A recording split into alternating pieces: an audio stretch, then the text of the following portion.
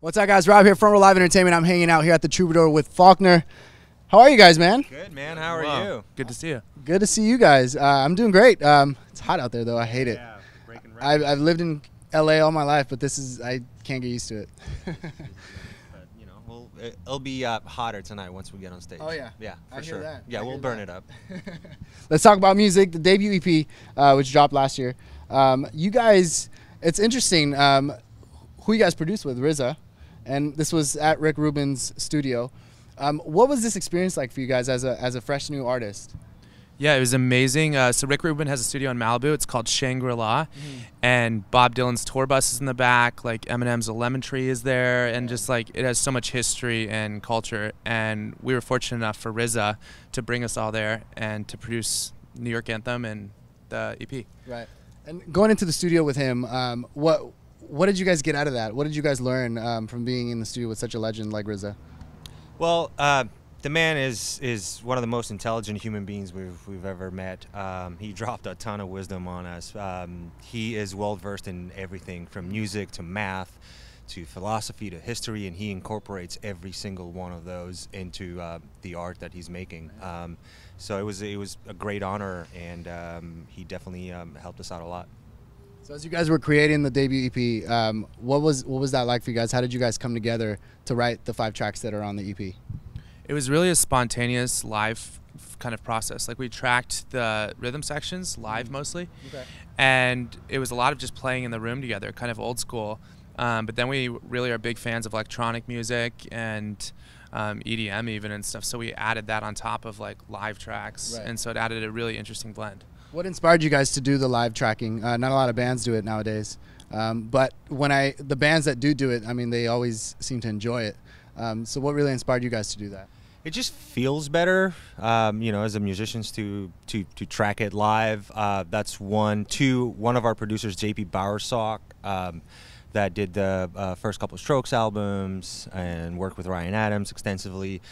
He's a big fan of tracking rhythm sections live, and he loves the grittiness of it. Like even if there's, you know, a little hiccup here and there, he doesn't care. He wants it in there. So for him, it was essential that at least that part of the band gets tracked live. Also, it makes studios more affordable because you get in out faster. So when you guys are tracking live and then you guys go to do your live shows like tonight, does it change much since you guys recorded it as a live version, or is it the same as if it was recorded like any other band and then you guys change it up for the live show? We hope it changes for the better, not the worse, number one. And yeah, it's always different. You know, we always try to shake it up. We have different melody lines sometimes, and yeah, keep it different. You guys have like a hip-hop feel with your records. Like not that you sound like hip-hop, but it's like a hip-hop artist fits perfectly with your music. And you guys have worked with 2 hip-hop artists, RZA being one of them, and then Royce recently on a track that you guys recently dropped.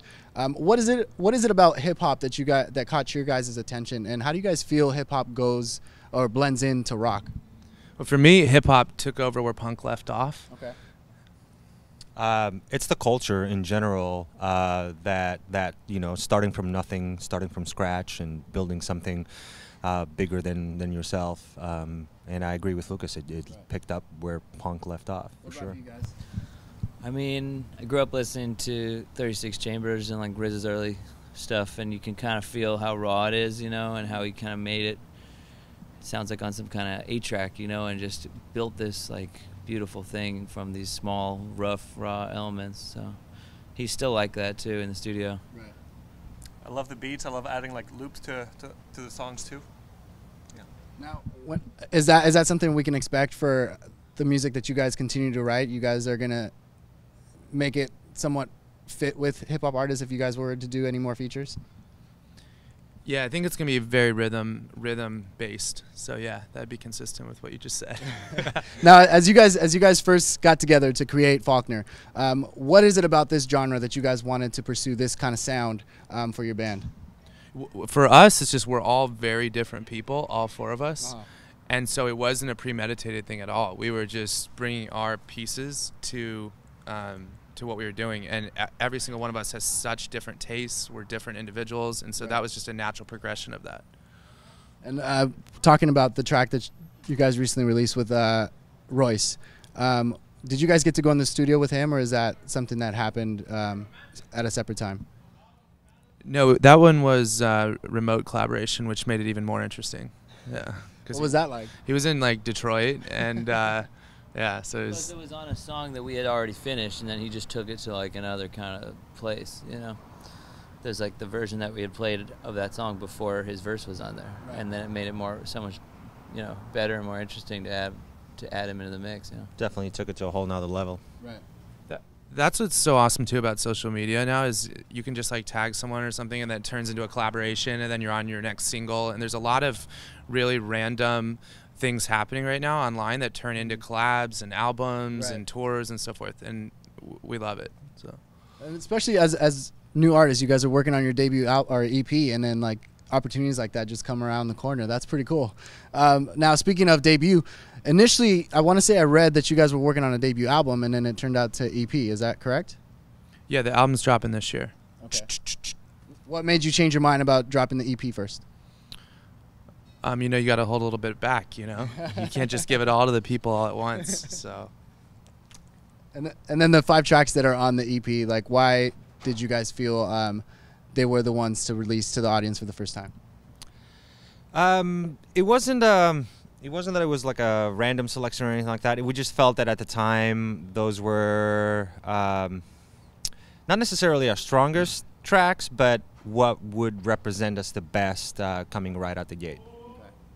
And within this last year, how do you guys feel you've progressed as writers, as musicians, now that you're working on the new album?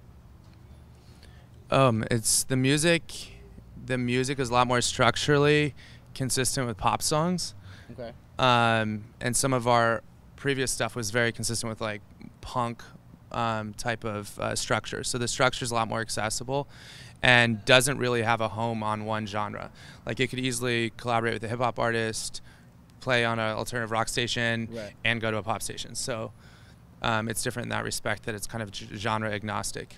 Now on the EP, there was, I think it was the last track, Water. The Waters Are Rising. Who was doing the grunge voice? It sounded. I really. Which one? The na-na-nas or the actual? No, like you sang like. Yeah. Oh, that's Lucas. Was it really? Oh yeah. It sounded completely like I could have sworn it was like some old school punk rocker that actually sang in there. What are you saying exactly? Are you saying you thought I would have like a girl voice? Well, no. I just like listening to it. I was like, wait, is this like an old school punk rock band that like or featured on this? In the red jacket. How could it possibly be him, right? What did I just get myself into? No, but I love that grungy voice on that track. Yeah. Thanks. Yeah, a lot of cigarettes. Yeah, right. That is the key. So what else can we expect for you guys? There's a show here tonight at the Troubadour. What else is happening for Faulkner this year? We have some new material that's probably the most I've ever been excited about new material. So really excited to release that this year.